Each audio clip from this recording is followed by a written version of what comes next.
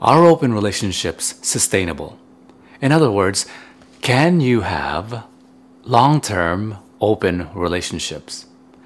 The reason why this question is pertinent is because most people imagine when they think of open relationships is that it's a relationship where it's not a real one.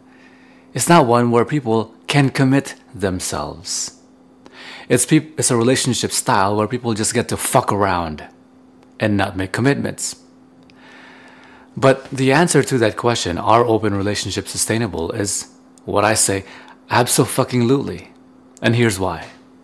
I want to share with you what things you don't get when you enter into an open relationship, but also what things you do get, and the things that you do get are incredibly wonderful and successful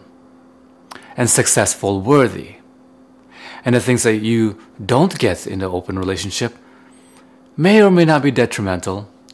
I think they're positive, and I'll show you why. When you enter into an open relationship, I'll share with you what you don't get. You don't get the validation of entering into a relationship with someone with a standard model. You don't get the validation of your peers. You don't get the validation of your parents or your friends. Most people follow the standard model of relationships, which I'll go into in a little bit. The standard model being, I'll grant myself to you in exchange for your granting yourself exclusively to me. And now we're publicly exclusive, or rather, we're sexually exclusive, at least publicly.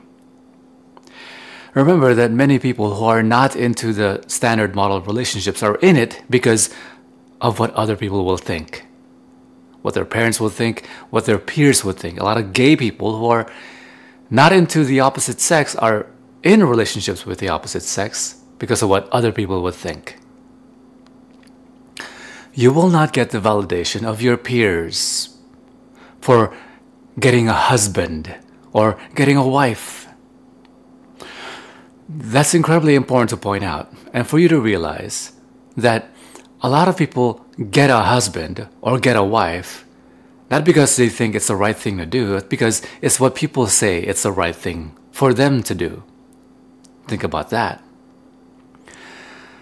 The other thing that you don't get is you don't get the security of an arranged relationship. Now, most people don't think of a monogamous relationship as arranged. But essentially, what is arranged in the relationship, even though no one else arranges it for you, at least in modern times. In modern times, you presume the relationship is about love. But in the old days, which is not that long ago from modern times, most relationships were arranged, and that actually worked because people presumed it was arranged, not about love. But now people presume relationships to be about love, while still following the old model of relationship, which is arranged for a reason. Marriage was an arrangement, it was a deal, it was a business deal, so people could gain their power, increase their wealth, increase their land. Do you understand? Increase their family, increase their reach, increase their network. That was why relationships were arranged. And it worked because they didn't presume it was about love. But now relationships don't work quite well because they still follow the model of the arranged marriage, but presuming it to be about love. Let me put that in a different perspective. If you're going to presume your relationship is about love, let me change that. If you're going to presume your relationship is about power and relationship and network, then it makes sense to create a partnership with somebody who has more power, more money, more wealth, more reach, more network. And then you increase your reach because of that. And then you build your legacies around that, legacy being your offsprings. Now, legacy, I'll talk about that in a different video, but developing a legacy with your offspring is a significant thing. And this is why people become incredibly selfish, because they know that their child has to be their own, because All their life's hard work is going to be, they're going to inherit those things. Leaving that alone for now, think about that. Now, if you're going to presume your relationship is about love, then you really have to consider what has to be in place so that you can have a persistent relationship based on love rather than based on a partnership to increase wealth, power, network, land, reach. Do you understand? Because they're completely different. So I want you to consider that. What is my relationship about? Is it about love? And if it's about love, you must come from the premise that it is about love and build your relationship based on that. If you're a free individual who likes to be independent, this is something you really have to pay attention to.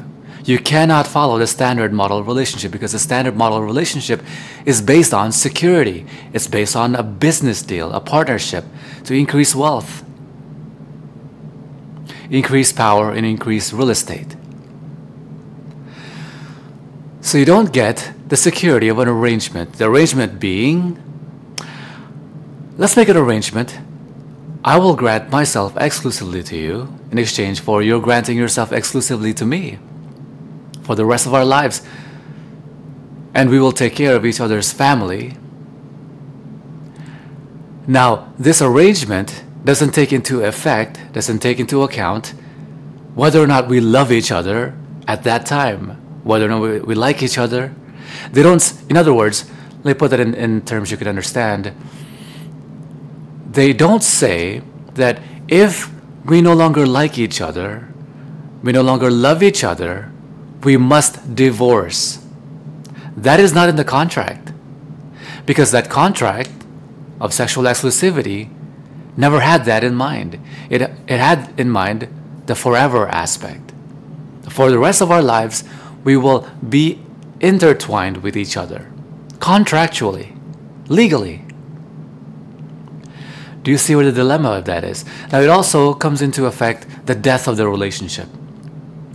The death knell of every loving relationship is being and feeling taken for granted. Feeling taken for granted, the inevitable outcome of being granted. So, leaving that alone for now, what are the 3 things that you do get when you enter into an open relationship, which is the reason why open relationships can be long-term, despite what most people think. Number 1, you get unconditional love. Now, unconditional love is your genuine wanting for your beloved's happiness intrinsic to your own. Intrinsically to your own is in other words, inside you, what is the most important thing to you? Arguably, the most important thing to you is your happiness. You want that for your beloved. So there is no jealousy.